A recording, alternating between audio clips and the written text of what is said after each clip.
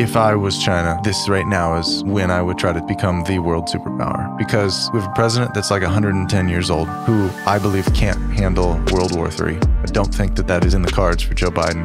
The truth is, many people have said that Biden has done things that have made us look weak on the world stage. Oh, sure. The Afghanistan pullout is one. That was embarrassing. Desperation and chaos in Afghanistan. There's so much espionage in TikTok. These balloons. On top of that, it doesn't feel like a super unifying time to be an American, and that's a great time for a foreign actor to strike.